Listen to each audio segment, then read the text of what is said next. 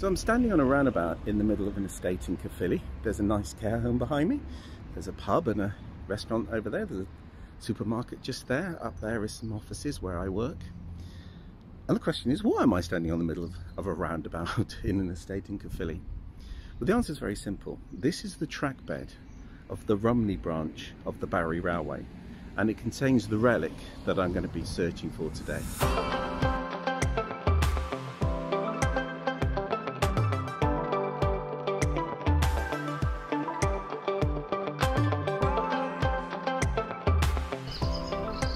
Okay, so let me explain.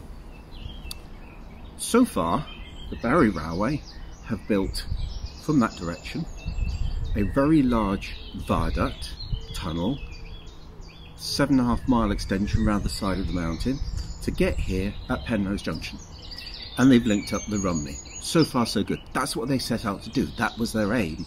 They wanted to get up the Rumney Valley. Problem, big problem. Basically, the parliamentary powers they obtained only allowed them to run as far as Caerphilly, which is no good whatsoever. They wanted to get up the valleys and possibly even link up with the LNWR up the top, the London North Western Railway, who were running up to the Midlands. So what to do? So they approached another railway company, the Brecon and Merthyr Junction Railway, Brecon and Merthyr as I shall call it from now on. And they said, okay, could we do some stuff with you? Can we form an alliance? And they, yeah, fine. And the Barry Railway threw a load of money at them, and they expanded and upgraded their lines. And then all they had to do was get from here at Penrose Junction across to link up with the Brecon and Merthyr, which is about 3.5–4 miles away from here. Job done. Except there was this old thing of height and elevation, and along the way they had to build some pretty spectacular viaducts. And in actual fact, the first one I'm sitting in. So Penrose Viaduct was built to take the line up and over the Rumney line and left the Barry Railway before the junction. The viaduct then spanned the lines heading north. It was about 25 foot high and in total spanned about 300 foot. Today the remains of the 2 abutments and the 3 supports are in situ, and that is where I was sitting. So what we have today is a cycle path, the Taff Trail, going down to the right. And that was the Rumney Railway, which ran down to Taswells and joined up at Walnut Tree Junction on the level. Straight ahead of us would have been the line up the Barry Railway, which would have gone round the side of the mountain and climbed and gone over Walnut Tree Viaduct through Garth Tunnel and joined up the line at St Fagans.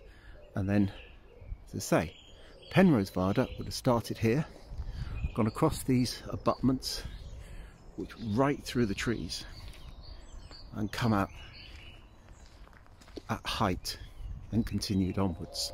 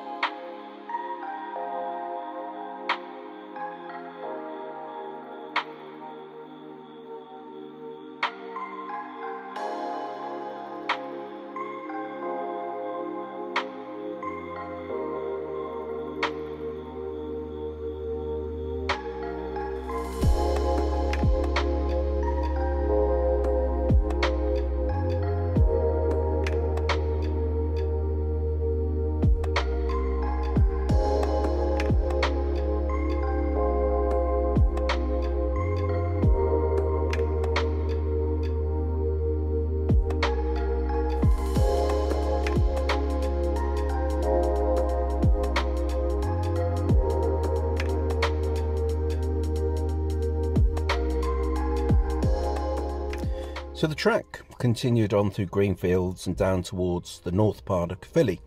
Now today this is a housing estate, and as you've seen, an industrial park, and here on the map is the aforementioned roundabout I was standing on. The track bed was converted into a road and today forms the main avoiding route past Caerphilly town centre. But on this route was Pennyroyal Viaduct. This was 365 yards long, and of the three, there are no remains and very few pictures left. These ones are taken from a passing train travelling underneath the now demolished viaduct, showing the piers of the viaduct long after its closure.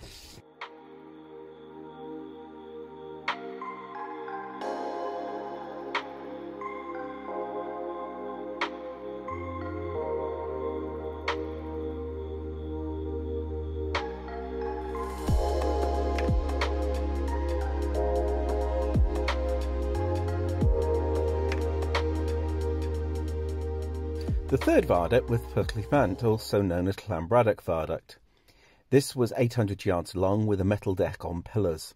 There were 16 spans with 5 approach arches, and it stretched from Llanbradach to the other side of the valley, where it joined at the Barry Junction on the Brecon and Merthyr line. Today, all that's left is the approach arch, behind which runs the current Rumney line. So this is all that's left of it today. One span, one arch. It would have stretched right across the valley. Up that way, behind it is the Rumney branch, so there's no way of getting up to there. It would have crossed there and then right across this valley and met up with the Barry over the other side. Let's just have a quick explore and see what's up this way. But it's a beautiful solid arch. Beautiful remains of a bygone time.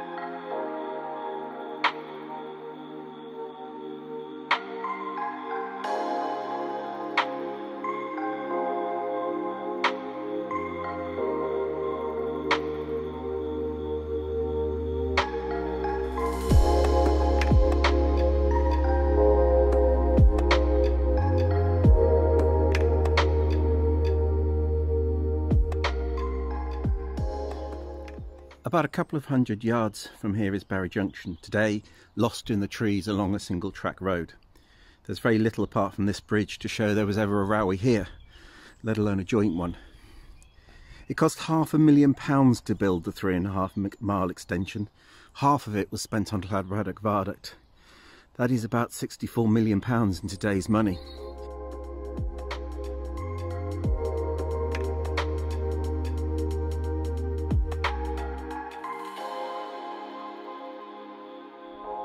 However, they never really achieved what they wanted to achieve, because the Brecon and Merthyr actually did a deal with the Rumney line in order to connect up to the top of the valleys, and nobody wanted the Barry. So they got mineral rights up the Rumney Valley, but that was about it. And it all came to an end after grouping. In 1921, the GWR said, why do we need all these lines, and did a review and decided, well, you know, do we need 3 big viaducts? And even though they only opened in 1905, they shut again in 1926. They were all demolished in the 1930s, which is why there's so few photos of them. And in fact, if you go onto YouTube and look up Llanbradach Viaduct, you'll see some Pathé News videos of them taking it down.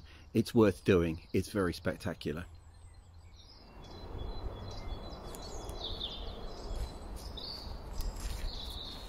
When I was up here earlier on in the year and just looking around here, somebody asked me, what are these? What is this? And I explained it was a viaduct and it took the line and where it took the line and this sort of thing. But part of me just wanted to say it's a monument. It's a monument to unfulfilled dreams. But then I thought,